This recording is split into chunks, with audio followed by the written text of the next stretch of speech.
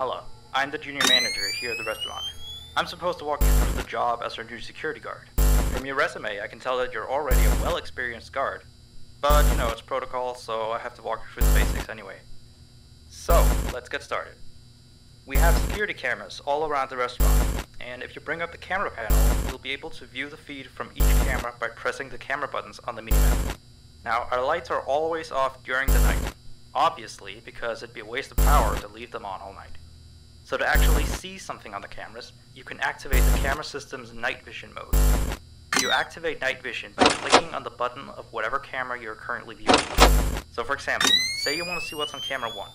You bring up the camera panel, you click on the button that says Cam 01, and then to use night vision, you click on Cam 01 again. Once night vision is activated, you can click on any of the other cameras and view them with night vision as well. You turn it off the same way you turn it on. Now, night vision takes more power than regular vision, so make sure you use it sparingly. Your first priority as a security guard here is to keep an eye on the animatronics. Those are really expensive machines, and we do not want them stolen. And you keep an eye on them through the cameras. We have quite a few animatronics here at the Candies. There's of course the cats Candy and Cindy, there's Chester the chimpanzee, there's the penguins, just lots I tell you. So, you also have 3 security doors in your office, each of which can be closed by pressing the door button by each door. These are here in case you're in some sort of danger, but personally I just use them to shut myself off from the world when I need a break. But don't let me be a role model on that one. You need to remember that closing these doors takes power, and the longer they're closed, the more power they drain. Now, I know that sounds kinda backwards, but you have to trust me on that one. I think it's something about the doors having an automatic fail-safe feature in case the power gets cut off. You know, so they open up if there's no more power. All I know for sure is that they do use more and more power the longer they're closed, so you don't want to keep them closed for too long at a time. Now, the reason I keep mentioning the power is because the restaurant uses a backup power generator at night, which only has a certain amount of juice in it. So anything from viewing the cameras to using the security doors takes power.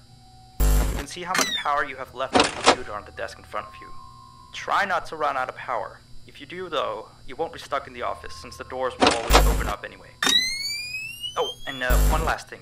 The animatronics aren't completely turned off at night, so they might start walking around a bit.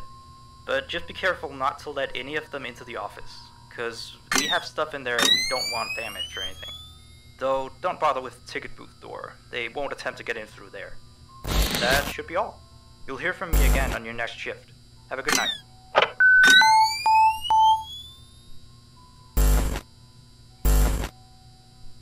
What the hell? Where the hell am I? What is this place? Where am I? Where am I? Where am I?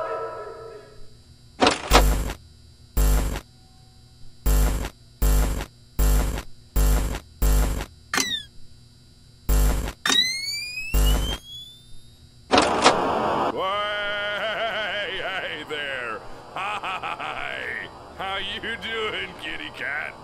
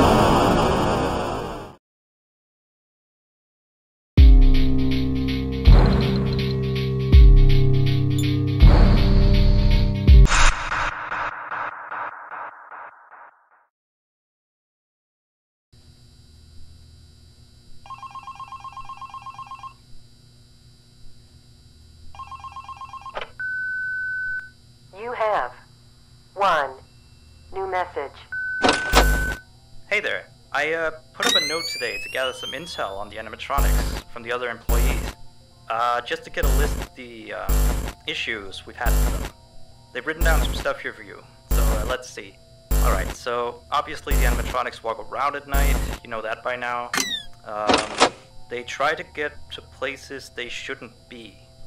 Yep. They act weird after dark. Yep. They don't like adults. I mean, I suppose. They always seem nice around children. Around us employees, they just kinda stare at you. I always thought they just hadn't been coded to interact with anyone other than children. But some of the other employees have felt threatened by them now and then. But I know that some of them are also superstitious morons. So who knows if they just became scared when the animatronic looked at them in the eyes or something. Anyway, one last thing on the list here. The last penguin interferes with the system. There's a sentence I never thought I'd say. We have these penguin animatronics as waiters. They take people's orders and whatnot. We used to have 3 of them, but 2 of them broke down and haven't been fixed yet. I think they're referring to the 3rd penguin that still works, or, well, apparently it doesn't quite work. So yeah, definitely don't let him into the office. His presence alone will probably destroy our system. Well, that'll be it for now. I'll be sure to leave another message for your next shift.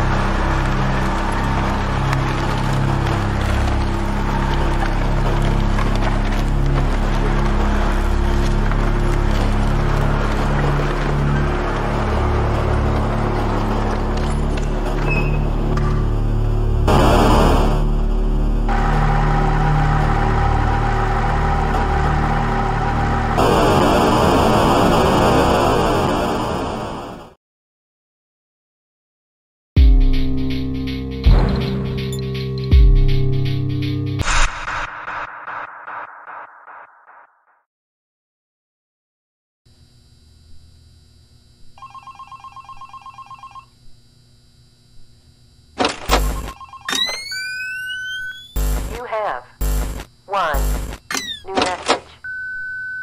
Still here, I see. Awesome job these last 2 nights. You're already way better than our previous night guard. He didn't even stand 2 nights before he brought a wrench to his shift and tried to destroy one of our animatronics.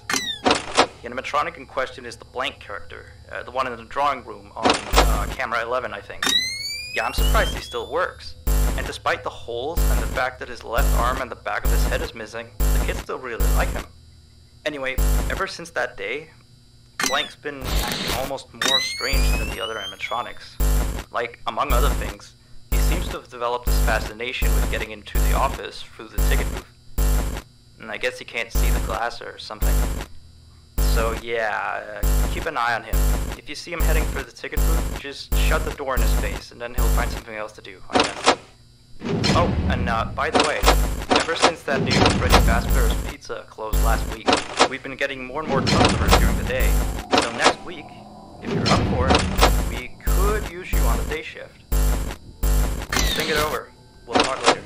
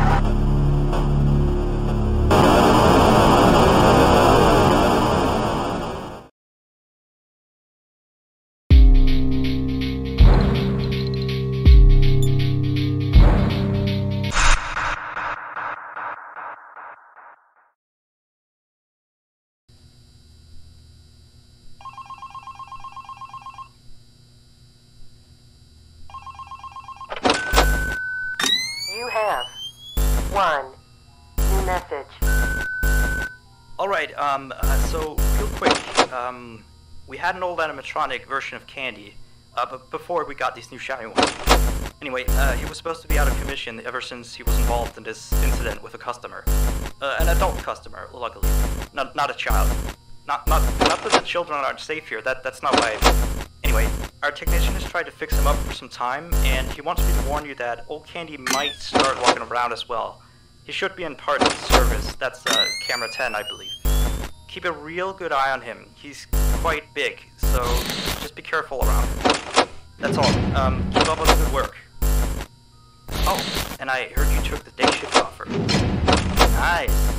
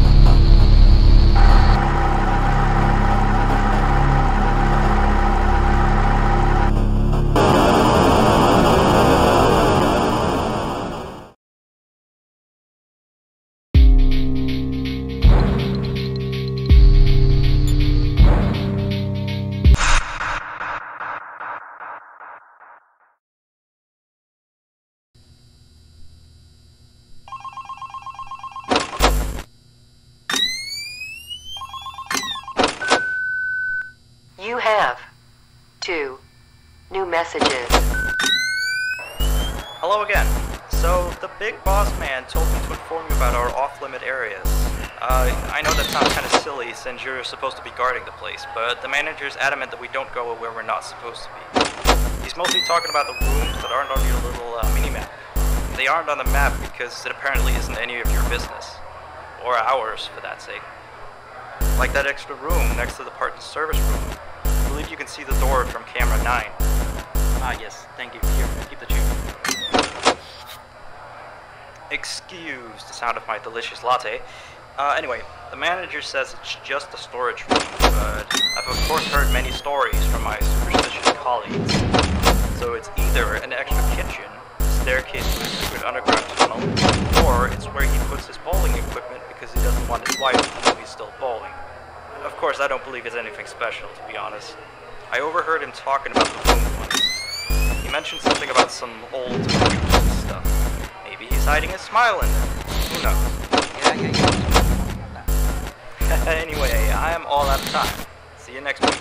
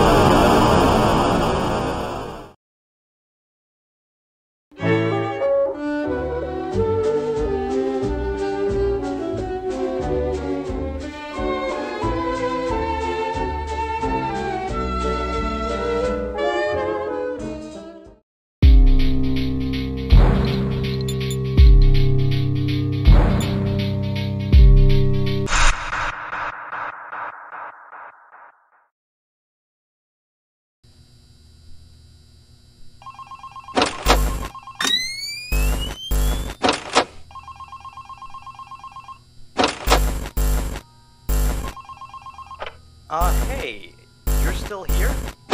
I thought you wanted that transfer out of the night shift. Although, your shift isn't even tonight. Frank's supposed to be... What did you do with Frank? Where is he? Oh, well, I guess someone has to watch over the place tonight, so just stay put. And, keep watching the place, and don't break anything. This is not okay.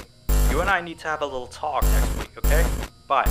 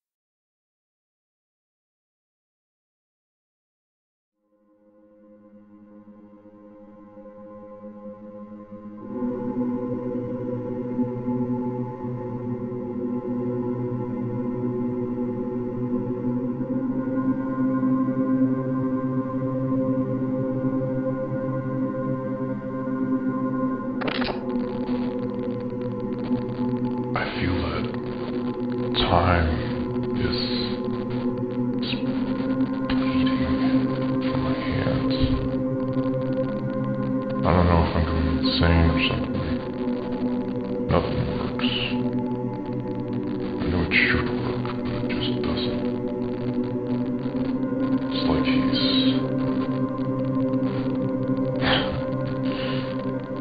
I guess I just need to sleep. As much as I hate having to spend my time like that. Unconscious and lifeless. Like him. I won't stop until he's absolutely